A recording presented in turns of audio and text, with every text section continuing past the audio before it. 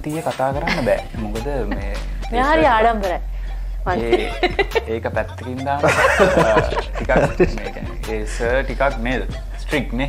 Alright, now you are an expert of early childhood development. So if you are given a choice to develop the early childhood of following individuals, who would you select? A. Dinesh Chandimal. B. Dimuth Karunaratne. All above. C.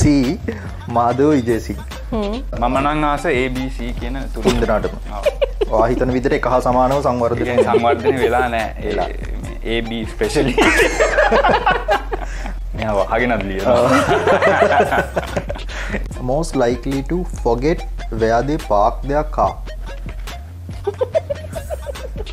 මම ඕන cricketer කෙනෙක්ගේ wife මේ girlfriend කෙනෙක් ගත්තොත් ඒක අත් විඳින්නම වෙනවා. ඒ කියන්නේ ඒක මුලින් ජෙලසි එකක් එනවා ඇති මම දන්නේ එනවා ඇති. මේ අපේ ෆස්ට් ප්‍රෝග්‍රෑම් එක නේද? දෙන්න එකට ඉන්න. ඉතින් thank you අපිට ඉන්වයිට් කරාට. ගොඩක් ෆ්‍රී එකේ කතාවක් කරා. ඉතින් මම හිතන්නේ අර මේක ඇවිල්ලා අර වා කිව්වා වගේ චිල් පිල් එකක්ම නෙමෙයි. ඒ කියන්නේ ගොඩක් වෙලාවට මේ කට්ටියට දෙන මැසේජ් එකක්. ඒ කියන්නේ ජීවිතේ කොහොමද එතකොට මේවා කරන්නේ කොහොමද කියන එක මැසේජ් එකක් දෙනවා. ඉතින් ඒක ඇත්තටම අගය කරන්න ඕනේ.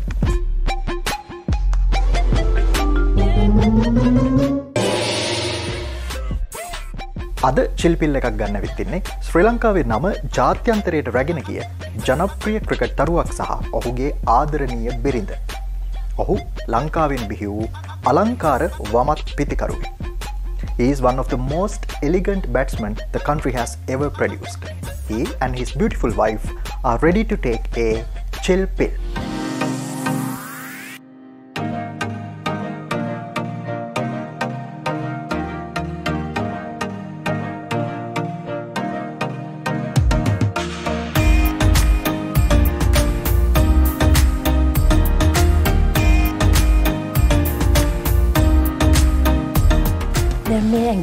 කරන්නේ අපි ඩොක්ටර් ප්‍රමිතව හම්බෙලා යන්නද? ඒක මම චිල්පිල් එකකුත් අරන් මෙයා.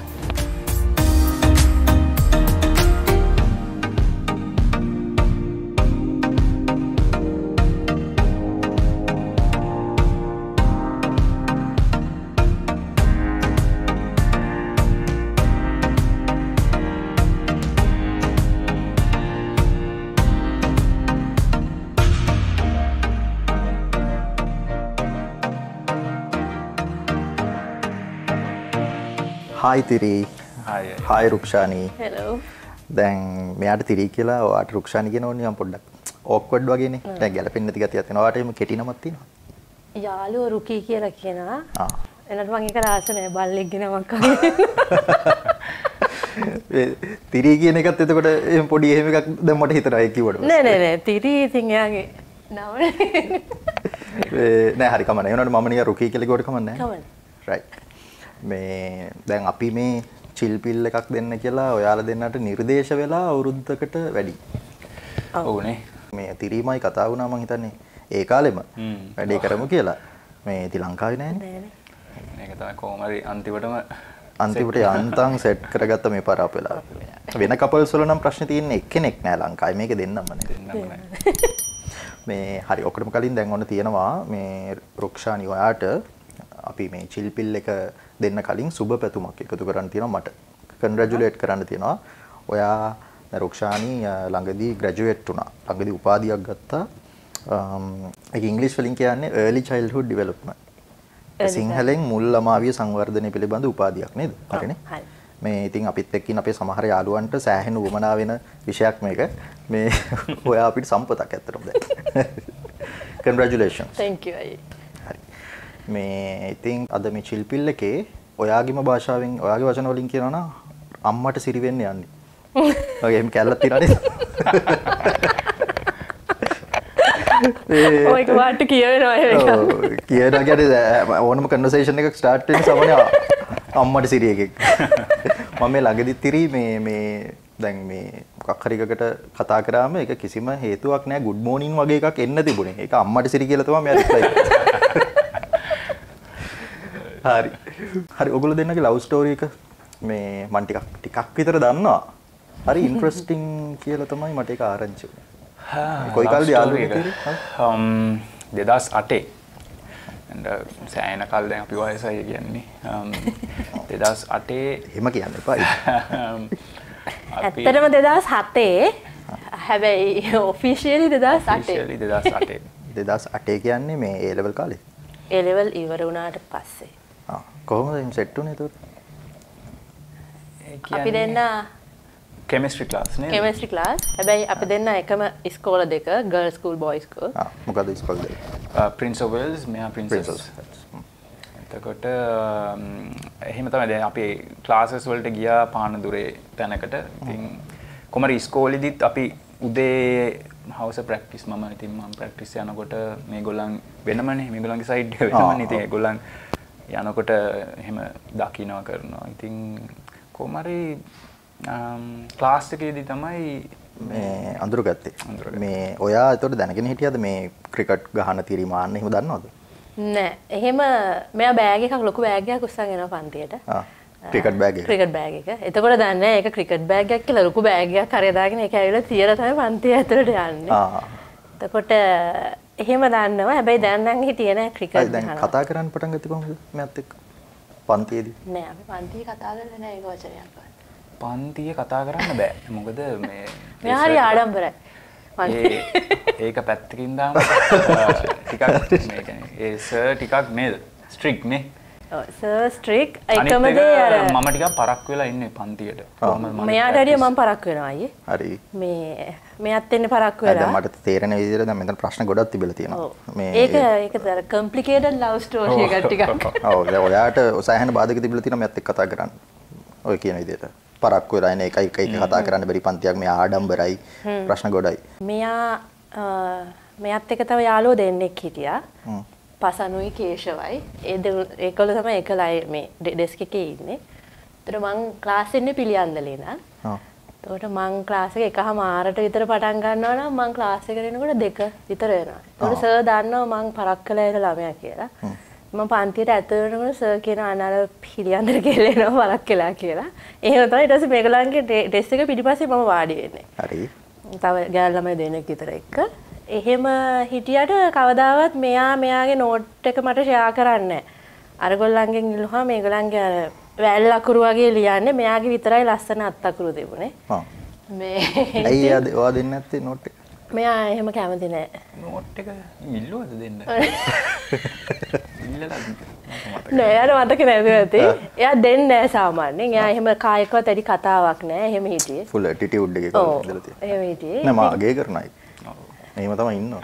එතකොට අපි දන්නේ නැහැ මෙයා ක්‍රිකට් ගහන එහෙම ටිකක් ඉස්කෝලේ ප්‍රසිද්ධ චරිතයක් එහෙම දන්නේ නැහැ. ඉතින් පන්ති එනකොට නෑ එයා තත්ත්වේ තියාගෙන ඉඳලා තියෙනවා. තත්ත්වේ තියාගෙන ඉඳලා තියෙනවා. ඊට පස්සේ එහෙම තමයි. හැබැයි මගේ යාළුවෙක් මෙයාට පොඩි ක්‍රෂ් එකක් තිබුණා. මේ එයා තමයි මෙයාගේ නම්බර් එක හොයාගෙන මට දුන්නා මේ මෙයාට කතා කරලා බලන්න පොඩි බයිට් එකක් වගේ දෙන්න කියලා. අවසානයේ බයිට් උනේ මම. මෙයා ඔක්කොම දැනගෙන ඉඳලා තිබුණේ. මේ මමයි කතා කරන්නේ මමයි මැසේජ් කරන්නේ ඔක්කොම කියලා. ඔයාට මතකද තිරි? ඒ කියන්නේ මෙයා මොනවද කිව්වේ? ඒක තමයි මම මුලින්ම කිව්වේ කොම්ප්ලිකේටඩ් කියලා. ඕක තේරුම් කරන්න ගියොත් හරියටම ඕක සෑහෙන වෙලාවක් කතාවක්. ඉතින් සරලවම කිව්වොත් ඉතින් කෙමිස්ට්‍රි ක්ලාස් එකේදී හම්බ වෙලා කොමාරි දෙන්නම මේ කියන්නේ එක්කෙනෙක් අහලා එහෙම නෙමෙයි දෙන්නම කැමැත්තෙන් තමයි කොමාරි දෙන්නම මේ වෙලා මේ කොමාරි මෙයා ටිකක් මේ අර යාළුවා මේ නම්බර් එක දුන්නාම මෙයා ඊට පස්සේ තමයි මාව කන්ටැක්ට් කර එහෙම මේ වුණේ පළවෙනිටම ඊට පස්සේ කොහොම හරි කතා බහ කර කොහොම හරි එහෙම තමයි මේ යාළුවෝ විදියට අපි ඔය 2008 වෙනකන් යාළුවෝ විදියට තමයි ආශ්‍රය කරේ. කළා ඊට පස්සේ මුලින්ම ආස්ක් අවුට් කරේ කවුද තිරීද? මමනේ. ඔව් මම තමයි ආවේ මුලින්ම. ඊට පස්සේ අහලා කැමතියි කියලා ඒ වෙලාවෙ ඉඳලා හරි පටස් කාලා එහෙම දිගටම ස්මූත් විදියට ගියාද ඒ වෙලාවෙ? එහෙමත් නෙමෙයි. මෙයාට බය තිබුණා මේ මම මේ A levels අවුල් කරගනී කියලා. ඉතින් මෙයා ඒ නිසා මෙයා කෝ අපි යාළුවෝ විදිහට යමු ටික කාලයක්. ඒ කියන්නේ දැන් අහලා කැමතිත් වෙලා ඔක්කොම තුනට පස්සේ ආයි. ඔව් එයාට ටිකක් බයක් හිතුණා එකපාරට. මොකද මම ඒ දවස්වල ක්‍රිකට් මම මැචස් වලට යනවා under 19 tours under 17 tours under 19 tours ඉතින් A level වලට දවස් 10කට පස්සේ මම under 19 world cup එකේ. ඉතින් මට ඒකයි A level වලට මට කොහොමත් මේ හිත යොදවන්න බැරි වුණා. ඇත්තටම මොකද මම කරෙත් maths හරිද? ඉතින් මම O level හොඳට කරපු හින්දා මම හිතුවා මම maths තෝරගන්නවා maths මොකද මම සාමාන්‍ය මම ටිකක් බ්‍රයිට් ක්ලාස් එකේ. ඉතින් සාමාන්‍යයෙන් ටිකක් බ්‍රයිට් නෙමෙයි මෙයා මේ මොඩස්ට් වෙලා ඉන්නේ දැන්. මේ ඔයා මට ආරංචි විදියට ඔයාගේ නම කිව්වම පොඩි තාමත් ප්‍රසිද්ධ ඉස්කෝලේ මේ කවදාවත් දෙවෙනියා වෙන්නේ නැහැ. හරි නැත්නම් දෙවෙනියා වුණොත් ඊළඟ සැරේ පළවෙනියා වෙනා හරි එහෙම රෙකෝඩ් එකක් තියෙනවා නේද? ඔව් මොකද මේ අපේ ඉස්කෝලේ හිටියා ටිකක් මේ අර බ්‍රයිට් ළමෙක්. ඒ ළමයා දැන් එයා ડોක්ටර් කෙනෙක් මම. දැන් එයා ડોක්ටර් කෙනෙක්. ඉතින් 6 වසරේ මේ පොඩි කාලේ ඒ වුණාට මම ඇත්තටම ප්‍රින්ස් ඔෆ් වේල්ස් එකට එන්නේ 6 වසරේදී. මම එතකන් හිටියේ සෙන්ට් තෝමසස් බණ්ඩාරවැල. ඉතින් ඒ කාලේ එක හරි දෙක හරි තමයි ওই සෙන්ට් තෝමසස් බණ්ඩාරවැල ඉන්න කාලේ අනිවාර්යෙන්ම. මම ශිෂ්‍යත්වෙත් හොඳට පාස් වුණා.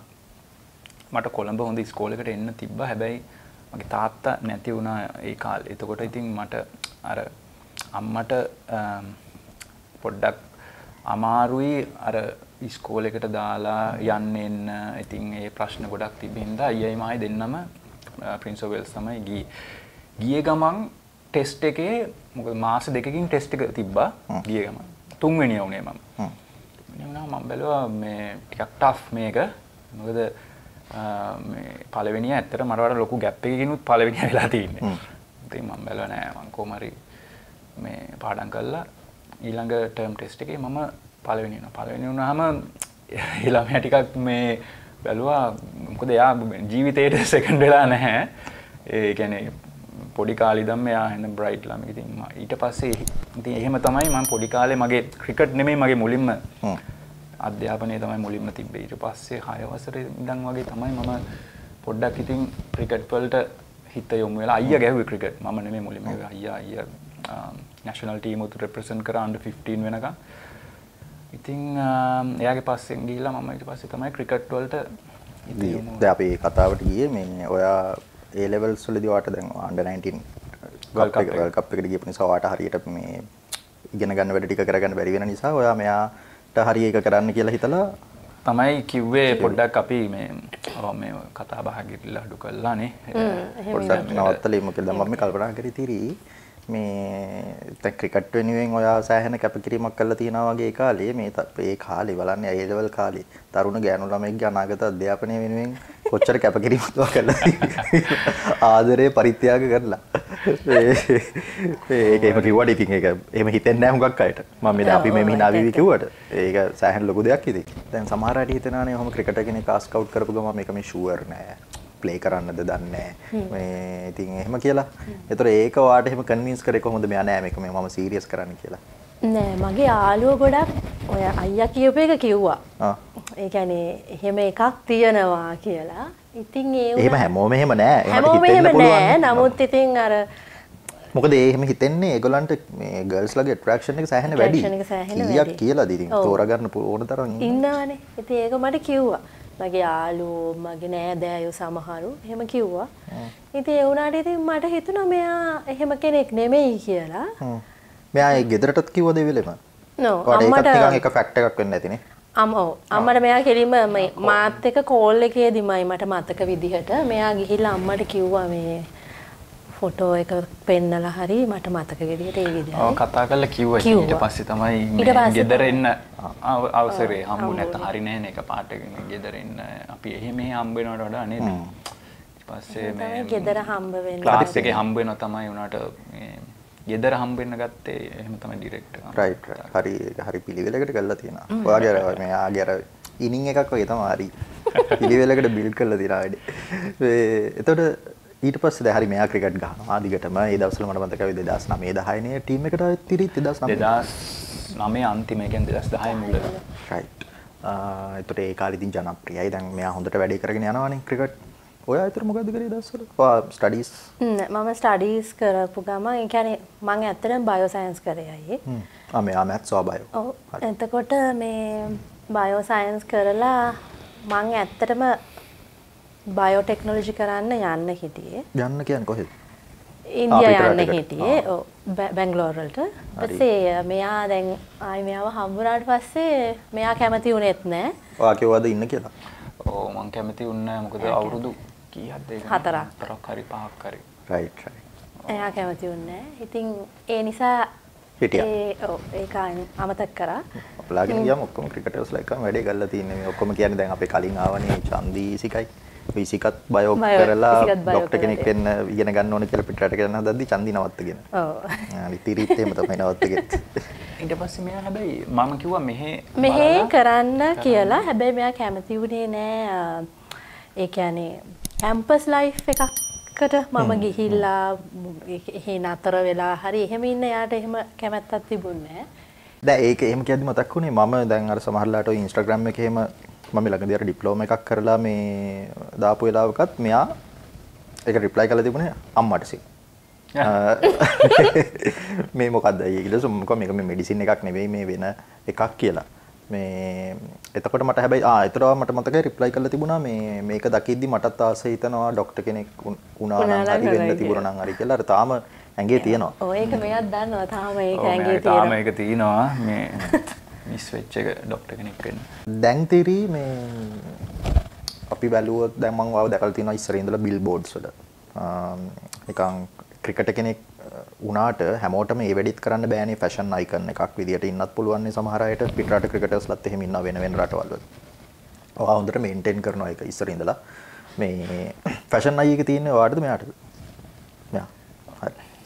ඒ වගේ ගෙස් කරලා කිව්වා 100%. ඒ මෙයාගේවත් තොරන්නේ වාද?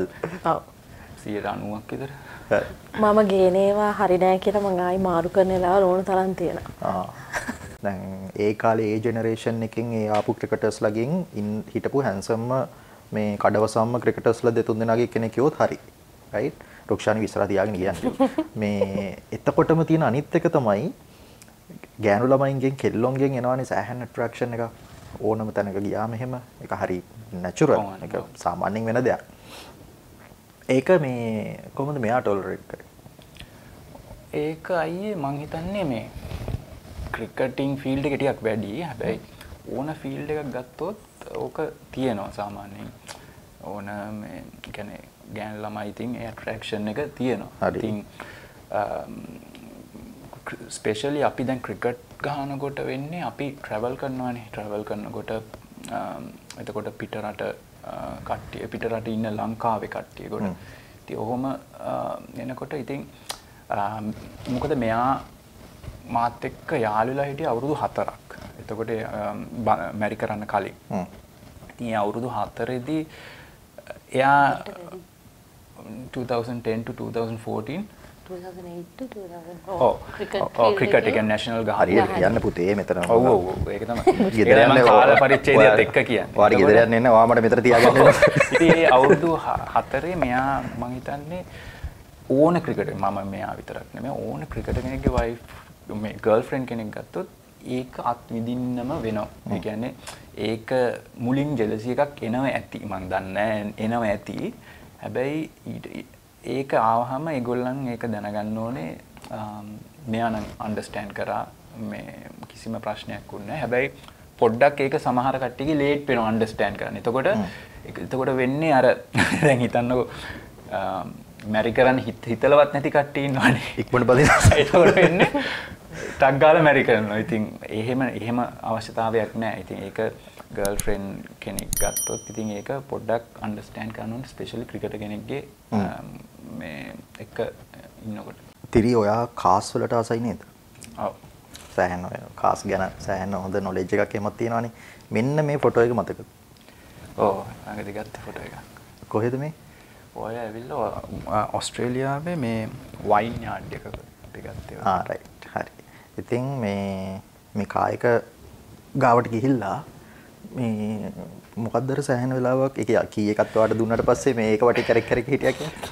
ඔය කියන එක්කෙනත් කැරි කැරක හිටියා. හරිද? ඊට පස්සේ තමයි මම කැරකුඩේ ඔය ඇවිල්ලා මේ මැක්ලරන් ස්පෝර්ට්ස් කාර් එකක්. ඉතින් මගේ ජීවිතේ ෆස්ට් ටයිම් තමයි ඔය වාහනේ නැග්ගේ. ඉතින් සාමාන්‍ය වාහනයක නැග්ගාම මොකද කීයක අතේ තියාගෙන පුෂ් බටන් එකක් මේ අපි බලන්නේ කොහෙද තියෙන්නේ කියලා. දැන් මේකේ මොකද ඒ වෙලේ වහිනවත් එක්ක පොඩ්ඩක් පොඩි වැස්සකුත් තිබ්බා. ඉතින් දැන් ඕකේ දොර ඇරෙන්නේ මෙහෙට උඩටනේ. දොර ඇරෙද්දි චුට්ටක් ෂටර් එක පල්ලෙහාට ගිහිල්ලා තමයි දොර ඇරෙන්නේ. මොකද අර නැත්තම් අර ෂටර් එක මේ වෙනවනේ. ඉතින් දැන් ඕක දොර අරින විදිහ මුලින්ම දොර අරින විදිහත් ටිකක් වෙන ගේමක් දුන්නා. දොර අරගන්නේ කොහොමද? ඊට පස්සේ දොර මට ඒක කොහොමද ආරංචි උනේ මුලින් දොර අරගන්න බැරුවත් සෑහෙන වෙලාවක් හිටියකලෙලි. හරි. දොර අරගන්න බැරුවත් හිටියා. ඊට පස්සේ දැන් ඔක වැහෙනවනේ. වැහුවට පස්සේ මේ බලනවා මේකේ කොහෙද තියෙන්නේ මේ පාකින් බ්‍රේක්, එතකොට ස්ටාර්ට් බටන්, ඔක්කොම ගියර්ස් කොහෙන්ද දාන්නේ ඔක්කොම දැන් බලනවා කොහෙද තියෙන්නේ. ඊට පස්සේ මං දිමුට්ටත් කිව්වා මේ ඔබ දන්නවනම් කියපන් කියලා. ඌ දන්නේ නැහැ. මේ මුකුත්ම මේ ඔළුව උඩ අයිතිකාරය එතකොට කායකේ කාර් එකේ දැන් ඒක කීයක දුන්නේ කියලා අයිතිකාරය ඇතුලේ. කියන්නේ මේ අපිට දුන්නා කීයක ගිහිල්ලා හරි ඩ්‍රයිව් කරන් එන්න පොඩ්ඩක් වටයක් ගිහිල්ලා එන්න කියලා. ඊට පස්සේ ඔයාලා දෙන්නම හොයාගෙනද කොහොම හරි නැග්ගේ අන්තිමට? ඕගොල්ලෝ දෙන්නම නෑ ඊට පස්සේ විනාඩි 10ක් විතර කැරකිරිනකොට අර ආවා මේ දැනගත්තා මේ වැඩේ ස්ටාර්ට් කරගන්න බැරුව මේ ඉන්නේ. මේ ඊට පස්සේ ඇවිල්ලා මේ මෙහෙමයි කියලා ස්ටාර්ට් කළා.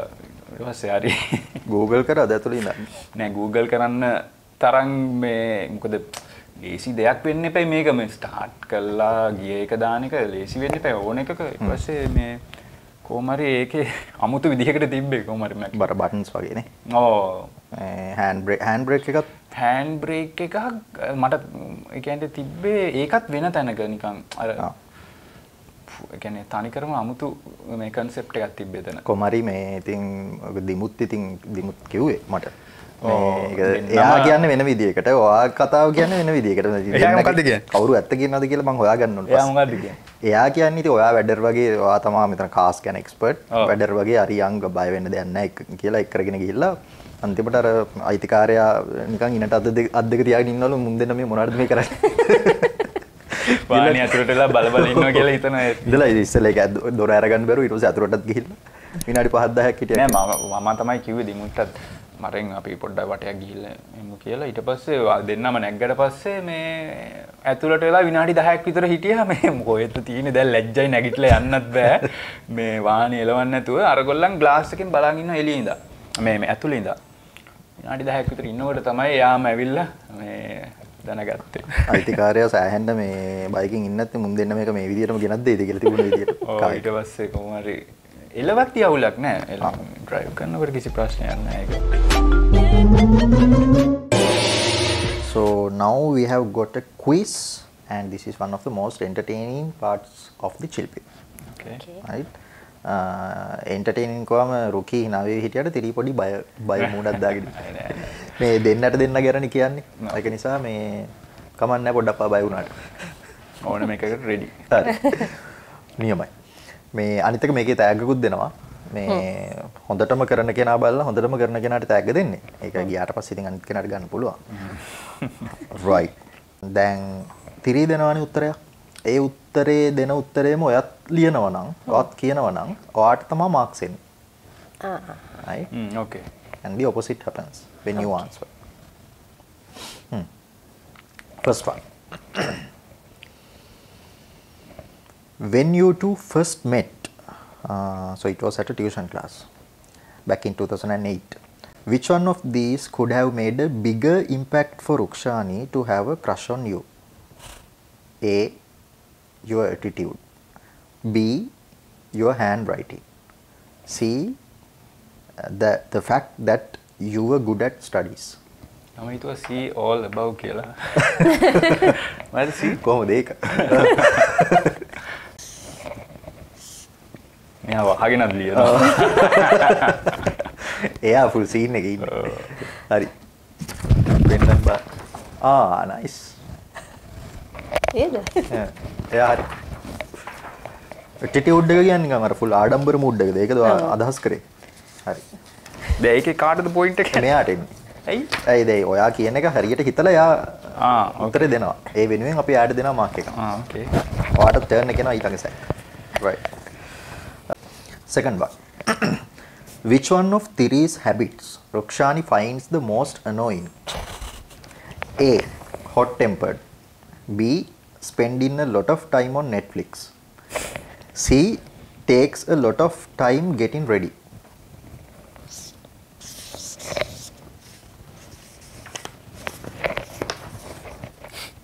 හරි.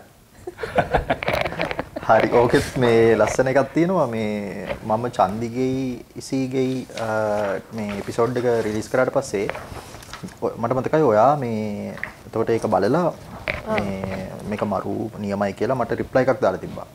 ඊට පස්සේ මම කිව්වා මම තිරිවත් මතක් කරා කියන්න කියලා. ඒ වෙලාවේ මෙයා රිප්ලයි කරලා දිනවා මේ එයා Netflix බලනවනේ මං කියලා. ඒක වෙලා තින්නේ අපි දැන් මැච් එකක් එහෙම ගහලාම ඉතින් ටයර්ඩ් නේ පොඩි එක ටයර්ඩ් mentally tired ඉතින් Netflix එකක ඔය මොන හරි TV series එකක් හරි බලලා තමයි එක්කෝ ෆුට්බෝල් මැච් එකක්. මොකද ක්‍රිකට් තිබ්බහම හරි ස්ට්‍රෙස්. ඉතින් ඒකෙන් පොඩ්ඩක් යන්න ඕනේ. රිෆ්‍රෙෂ් වෙන්න. ඒක කොහොමත් මම මේ රෙකමෙන්ඩේෂන්ස් ටිකකුත් ගන්න ඉන්නවා වගේ Netflix වල මොනවද බලන්න තියෙන්නේ. මෙයා බලනවා. ඒ තරමට ඔයා Netflix expert කියලා මට එහෙම idea එකක් තියෙනවා. හරි. Third one.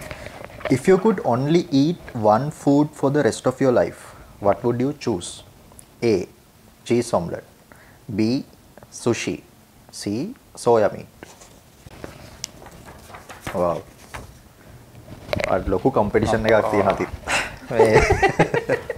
හරි. 3 out of 3. So these 3 questions I'm going to ask from Ruki and you are also going to answer. Okay. Hi. First one. Which one of these you would enjoy the most about Thiri when he is batting? A. His smile. B.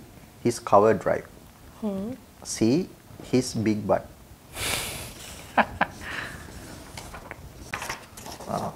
Hari. ඒක easy නේ. Right. Second one. Right. Now you are an expert of early childhood development. So if you are given a choice to develop the early childhood of following individuals, who would you select? A. Dinesh Chandimal. B. Dimuth Karunaratna. All above. C. Madhav Vijay Singh. So you have to pick just one. තුන් දෙනාගේම එහෙම මේ වෙන්න පුළුවන් මේක. වැඩියෙන්ම තියෙන කෙනා. ඔව් ඒක මම නෙමෙයි මේ කියන්නේ රුක්ෂානි. ඒක නම් tough. ඒක tough. පොඩි ඉන්සිඩන්ට් එකක් වුණා මේ ළඟදී. මම ඒ නිසා මම මේ උත්තරේ ගන්නවා. අපිට ඉන්සිඩන්ට් එක පස්සේ කියන්නකෝ දවග ලිය. මට හිතෙනවා මෙයා කියලා. හරි හරි. මොකද ඉන්සිඩන්ට් එක කෙටියෙන් කියන්න බෑ. නෑ මම මේ පිච් එකක් දැම්මහම මේ ඩිග්‍රී එක අරගෙන සුමිරාන් අයියා මේ මාධව අයියව ටැග් කරනවා. ඔයාට යන්න හොඳම තැන දැන් රුක්ෂානි තමයි කියලා. මුල්ලවාවි සංවර්ධනය කරගන්න. මම නම් ආස ABC කියන තුන් දෙනාටම. ඔයා හිතන විදිහට එක හා සමානව සංවර්ධනය වෙලා නැහැ. මේ AB ස්පෙෂලි. මේ ළඟදිත් අපි දැක්ක එහෙම සංවර්ධනය නොවුණු ෆොටෝ එකක් මේ අර පිස්තෝලයක් අතේ තියාගෙන චන්දිමාල්ගේ. හරි. ඔය පිස්තෝලේ අතේ තියන් හිටියට පාට බයයි. හරි. Third one. If you may have an undying admiration for a cricketer, who could that be? A. Virat Kohli. B. Sanath Jayasuriya. C. Ross Taylor.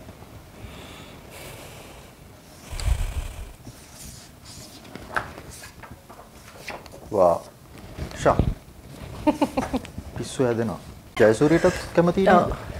සනතයට කැමති ඉස්සර මේ විරාට් කොහ්ලිට හරි විරාට් කොහ්ලිට එච්චරටම කැමතියි.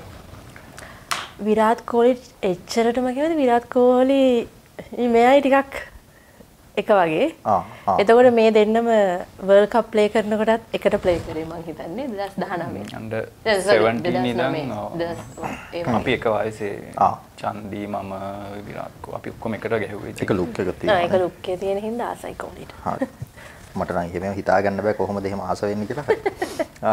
දැන් වැඩි දින දැන් දෙන්නම equally score කරලා තියෙනවා. ඒක නිසා bonus question එකක් තියෙනවා. දැන් මේකත් මම අහන්නේ රුක්කීගේ. තිරිට පුළුවන් උත්තරේ දෙන්න. හරි ගියොත් හරි ගියා, වැරදුනොත් වැරදුනා. Right. When would Thiri finds Rukshani a lot more adorable? A. When Rukshani is reading books. B. While she is driving. C. When she is angry because of something Thiri did. දැන් වාට ඇත්තටම පොඩි බෑනේ කරන්න ඔය දෙන්නත් එක්ක. හරි. දැන් මං හිතන්නේ මං තව කොච්චර ඇහුවත් ඔය දෙන්නගේ කම්පැටිබිලිටි එක වැඩි. හරියනවා ඔක්කොම. හරියනවා. ඒක නිසා මම ටැග් දෙන්නම්. මෙහෙම දෙන්නම්. දැන් මෙච්චර කල් ආපු හැම කපල් එකකම කුයිස් එකේ මේක වින් කරේ ගර්ල්. මේ එයා තමයි එයා ගේමක් නැතුව වින් කරා. වින් කරා. මේක ඇත්තටම මේක ලොකු ෆයිට් එකක්. ඒක නිසා මම තිරීට දෙන්නම්. ඔව්. right. හරි. ෆස්ට් ටයිම් අපේ ප්‍රෝග්‍රෑම් එකේ කොල්ලෙක් විසින් මේ ටැග් දිනා කරා. thank you.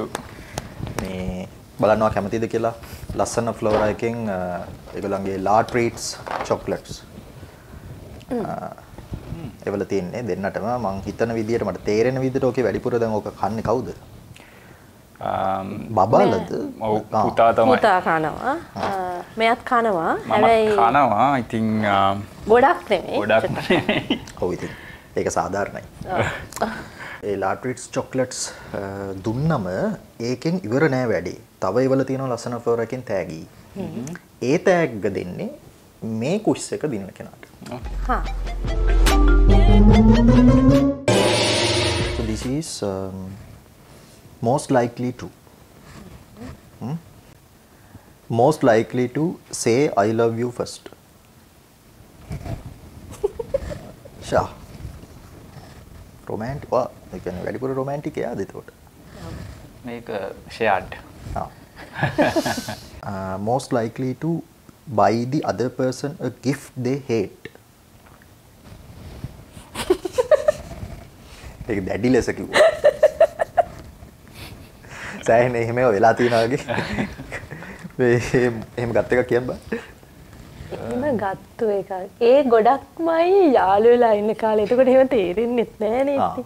බැන්දට පස්සේ නම් ඉතින් එහෙම නෑ. එයාට ඕනේ කරන් දෙනවා. හරි. නේද මෙයා ටී-ෂර්ට් එකක් හිටන් එක්සැම්පල් එක ටී-ෂර්ට් එකක් ගෙනාවොත් එයා ඒ කලර් එකට කැමති වෙනවා.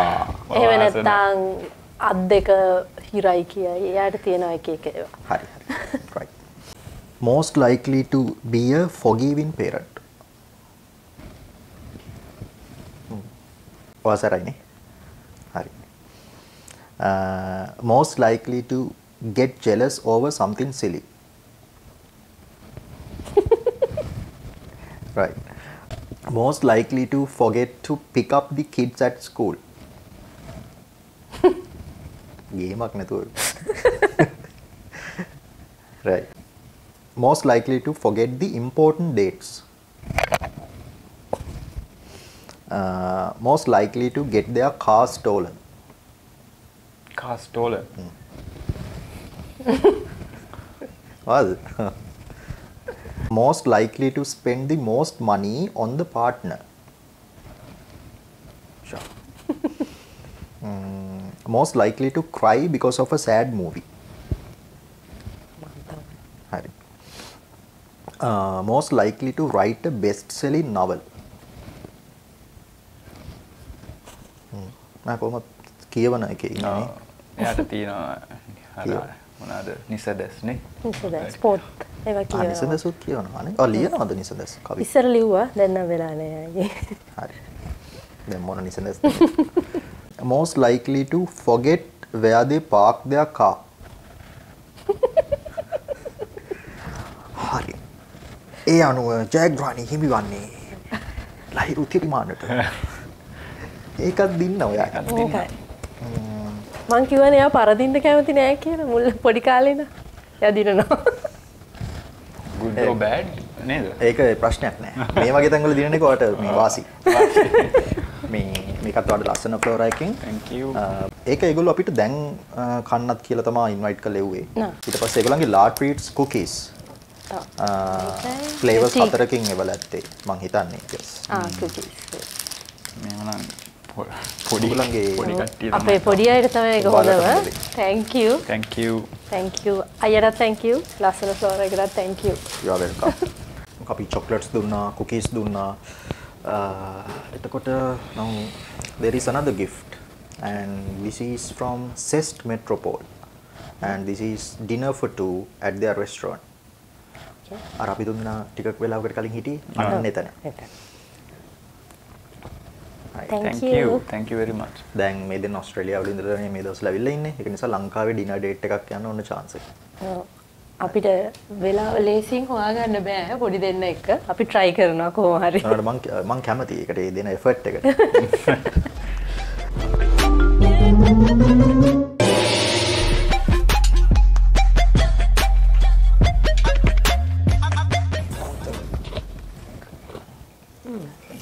ඒක එයාලගේ T time cookie milk and malt.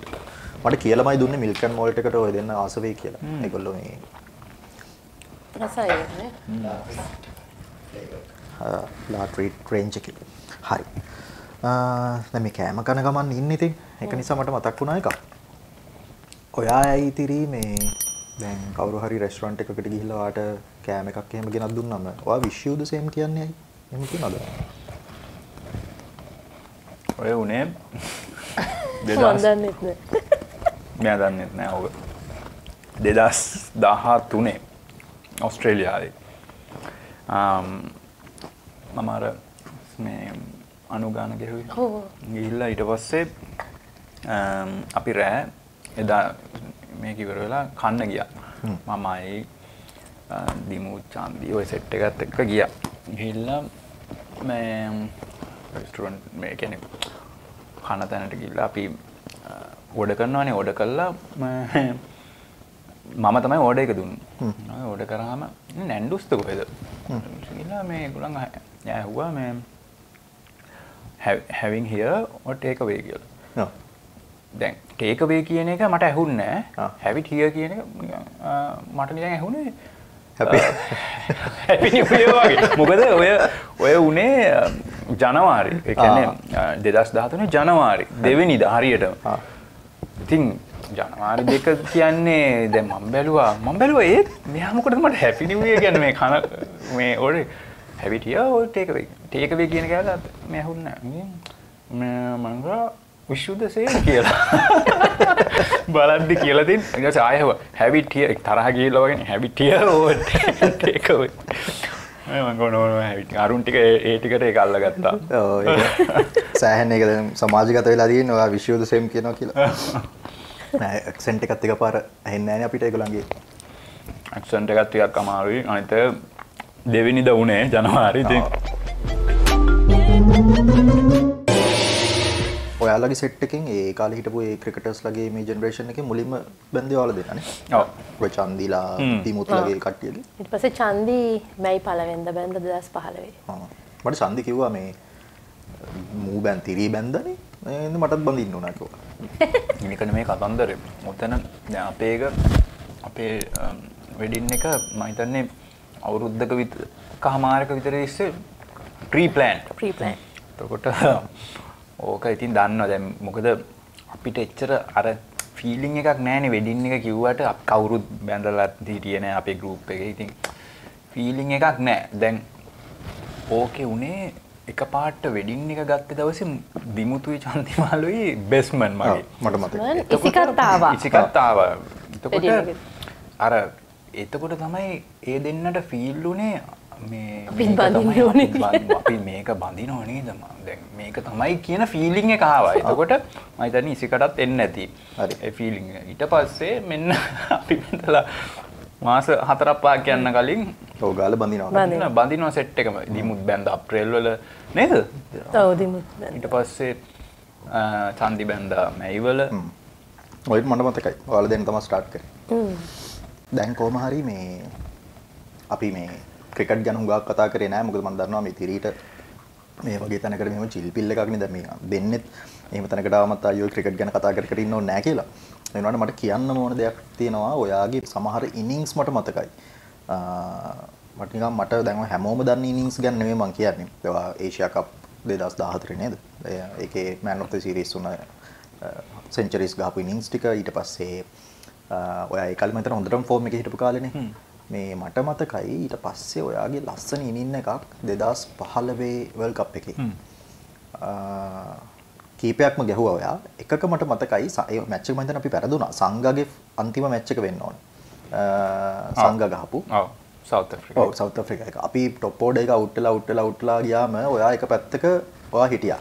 ඔයාට මාර ලස්සන ෂොට්ස් ටිකක් වැදුනා ඒකේ.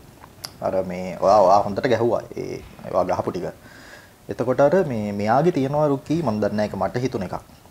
මේ එකපාර ඇග්‍රෙසිව් ප්ලේ කරන්නේ නැති වුණාට ODIs වල එහෙම විශේෂයෙන්. අර ආච්චි වැහෙනවා කියලා අපි කියන්නේ. ආච්චි වැහුනම ලස්සන ආච්චි කෙනෙක් වැහෙන්නේ. එන ලස්සනයි ෂොට්ස්.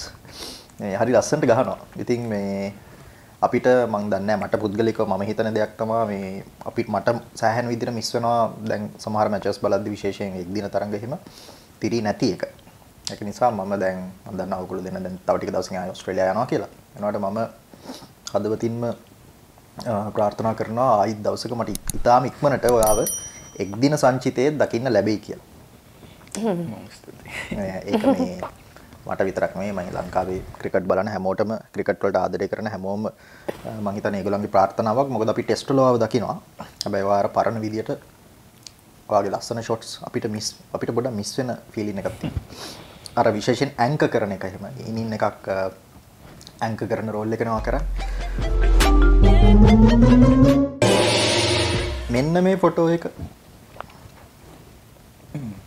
මේක මේ මොකද්ද තිරීමේ පළවෙනි බබා දෙවෙනි බබා මේ ඕස්ට්‍රේලියාවලද? ඔව් ඕස්ට්‍රේලියාවල. මේ මගේ තුඟක් යාළුවෝ ඉන්නවා මේ විශේෂයෙන් විවාහක අය මේ බබා හම් වෙනකොට වයිෆ් එක්ක ඉන්න කියලා යනවානේ හොස්පිටල් එකට. සමහර අය මාර බයයි. සමහර අය යන්නේ නැහැ. සමහර අය බය නැතුව යනවා. ගේමක් නැහැ මට මේක ගේමක් නැහැ කියලා. නීඩල්ස් වලට බය නැහැ, බ්ලඩ් වලට බය නැහැ කියලා. ඔයත් එහෙමද? මම එහෙමයි කියලා තමයි හිතන් හිටියේ පළවෙනි හම්බෙද්දි. හැබැයි ඔය ඇවිල්ලා දෙවෙනි හම්බෙද්දි ගත්ත ෆොටෝ එකක්. පළවෙනි හම්බෙද්දි මෙයා මගේ ළඟ හිටියේ නෑ. ඉන්න තමයි ආවේ. හැබැයි ඒ කියන්නේ ඒක පොඩි එමර්ජන්සි එකක් වුණේ. බබාගේ heart rate එක බහින්න ගත්තා. ඉතින් ඒක පොඩක් මෙයාට ඒක tolerate කරන්න බැරි වුණා. sensitive වැඩි වුණා. ඒක නිසා ඔයලියට ගියේ. ඔයලියට ගියා කියන්නේ මම ඇත්තටම මම ජීවිතේට ෆේන්ට් වෙලා නැහැ. ජීවිතේට ෆේන්ට් වෙලා නැහැ. මම ෆේන්ට් වුණා ඒ වෙලේ. මම දන්නේ නැහැ ඇත්තට මේ විනාඩි 5 මොකද්ද උනේ කියලා බ්ලැක් අවුට් වුණා.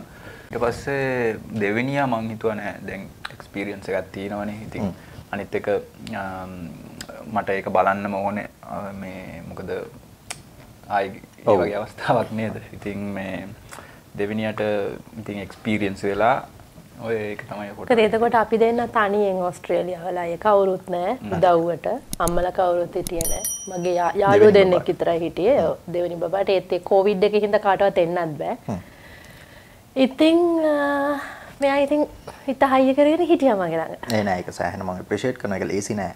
මේ එහෙම ඒ වගේ වෙලාවක එහෙම ඉන්න එක මේ අපිට උනත් මේ මෙඩිකල් ස්ටෝන් කාලේ මුලින්ම ඔහොම එකක් පෙන්නනකොට අපිටත් හරි අමාරුයි. ඉතින් මට හිතා ගන්න පුළුවන් වාට කොහොමද කියලා විශේෂයෙන් ඒ පළවෙනි සැරේ. ඔව් ඒ කියන්නේ මට දැන් මතක් වෙනකොට දැන් හිතනවා ඇත්තේ අන්තිමට එතන බබා ඒකටත් කවුරු හරි කෙනෙක් කන්සර්න් දැන් අම්මටත් කන්සර්න් හස්බන්ඩ්ටත් කන්සර්න්. ඔව් අන්න ඒකයි. හස්බන්ඩ්ටත් ඇටෙන්ඩ් වෙනවා හොස්පිටල් එකේ. ඔව් ඉතින් අම්මලා දෙන්නයි තාත්තයි හිටියා මාත් එක්ක තමගේ යාළුවෙක් හිටියා.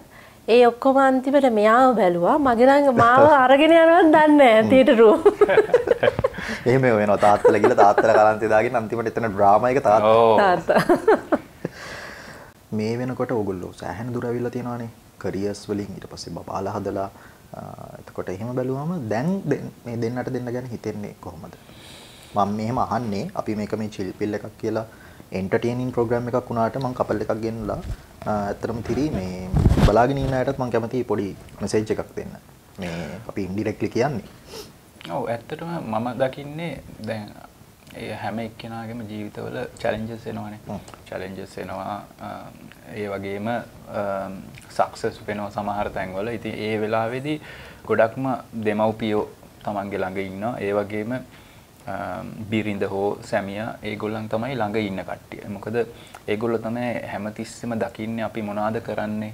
එතකොට දැන් මම උදාහරණයක් ගත්තොත් ක්‍රිකට් වල ගොඩක්ම අපි ගිහිලා මැච් එක ගහනවට වඩා එතනින් තිරේ පිටිපස්ස සෑහෙන දේවල් වෙනවා. ඒ කියන්නේ mental පැත්තෙන්, physically පැත්තෙන් හැම ගොඩක් දේවල් වෙනවා. ඉතින් ඒ වගේම encouragement පැත්තෙන් එතකොට ගොඩක් කට්ටිය දැන් social media තියෙනවා සෑහෙන.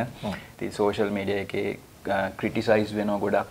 ඉතින් ඕවා mentally බලපානවා සෑහෙන players-ලාට. ඉතින් ඒවා කොහොමද මේ අපි tackle කරන්නේ? ඉතින් එතකොට ඔය ඉන්නේ ඇත්තටම අතලොස්ස. ඇතේ ඇඟිලි ගන්නට තමයි ඒ වගේ situations, ඒ කියන්නේ අමාරුම situations වල ඉන්නේ ඔය පොඩි දෙනයි.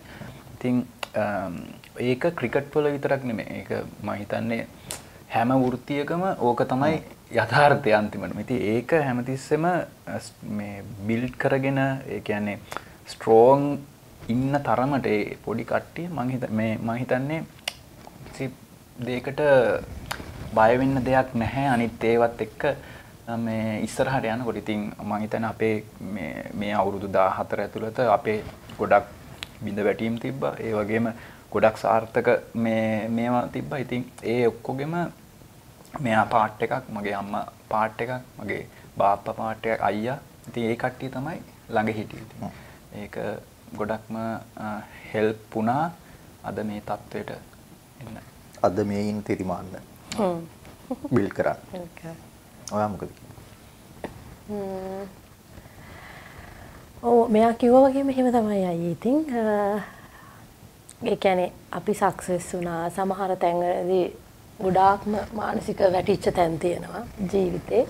ඒ අවුරුදු 14 ඇතුළත. ඉතින් අර ප්‍රධාන දේ අපි පවුලක් විදිහට හරි ස්ට්‍රෝං. ඒ කියන්නේ අම්මලා තාත්තලා එක්ක, මෙයාලගේ අම්මා එක්ක ඒකත් එක්ක අර අපි දෙන්නගෙන්ම අඩුපාඩු වෙනවා ඇති. නමුත් ඒ අඩුපාඩු අපි එවලට සමහර කරලා කෑ ගහ ගන්නවා, තරහ වෙනවා. ඒක නමුත් ඒවා අපි ඇදගෙන ගියේ නෑ. ඉතින් මේ අවුරුදු 14 ඒක තමයි මෙච්චර කාලයකට මේ විදිහට යන්න හේතුව. ඉවසීමත් එක්ක. ඉවසීමත් කියන්නේ මට අප්සෙට් වෙනකොට මෙයා දන්නවා ඒක කොහොමද සෙටල් කරන්න කියලා. මෙයා අප්සෙට් වෙනකොට මම දන්නවා ඒක කොහොමද සෙටල් කරන්න කියලා. එහෙම තමයි ඒක. හරි. ඒක හරිම චැලෙන්ජින්. මම එහෙම ඇහුවෙත් ක්‍රිකට් මේ ප්‍රොෆෙෂනල් ක්‍රිකට් ලංකාවට ප්ලේ කරන ක්‍රිකට් කෙනෙක් මේ වයිෆ් නේ. එතකොට ඒක ඇත්තටම සමහර අයට ඒක තේරෙන්න හිතා ගන්න බෑ සමහර වෙලාවට. කොච්චර සැක්‍රිෆයිස් එකක් කරන්න තියෙනවද කියලා. ඉතින් එහෙම බැලුවම එයාත් සැක්‍රිෆයිස් එකක් කරන්නේ, ඔත් සැක්‍රිෆයිස් එකක් කරන්නේ. මේ මම හරිම හදවතින්ම සතුටු වෙනවා මේ ඔයාලා දෙන්නව මේ විදියට මට මුණ ගැහෙන්න හම්බ වෙච්ච එක සහ ඕගොල්ලෝ දෙන්න මේ විදියට කතා කරපු එක ගැන. ඉතින් මේ අයියට thank you. මේ අපේ first program එක නේද? දෙන්න එකට ඉන්න. ඉතින් thank you අපිට invite කරාට. ගොඩක් free එකේ කතාවක් කරා. ඉතින් මම හිතන්නේ අර මේක ඇවිල්ලා අර වා කිව්වා වගේ chill pill එකක්ම නෙමෙයි. ඒ කියන්නේ ගොඩක් වෙලාවට මේ කට්ටියට දෙන මැසේජ් එකක්. ඒ කියන්නේ ජීවිතේ කොහොමද, එතකොට මේවා කරන්නේ කොහොමද කියන එක මැසේජ් එකක් දෙනවා. ඉතින් ඒක ඇත්තටම අගය කරන්න ඕනේ. බොහොම ස්තුතියි. මේ අපි සෑහෙන කාලයකට කලින් කරන්න හිටපු වැඩක්. ඒනකට කොහමද කරපු එක ලොකු දෙයක්. මේ මොකද අපිට මේක බලන අයත් වෙනමම ඔඩියන්ස් එකක් ඉන්නවා තිරි. මේකටම කැමති වෙනම හැදුනා. ඔය දෙන්නම ඉල්ලලා තිබ්බා. හුඟක් අය ගේන්නකෝ තිරි වයි රුක්ෂානි වයි ගේන්න කියලා. ඉතින් මේ ඔන්න ඔයාලා වෙනුවෙන් ඔන්න කොහම හරි දෙන්නව ගෙන්නුවා. දැන් මේ ඉඳලා තව ටික දවසකින් නෑ. එහෙනම් බොහොම ස්තුතියි දෙන්නට අද මේ chill pill එකක් ගන්න ආවට. thank you. හරි අපි ආයිත් දවසක මේ වගේම chill pill එකකින් හම්බ වෙමු. ගිහින් එන්නම්. බොයි.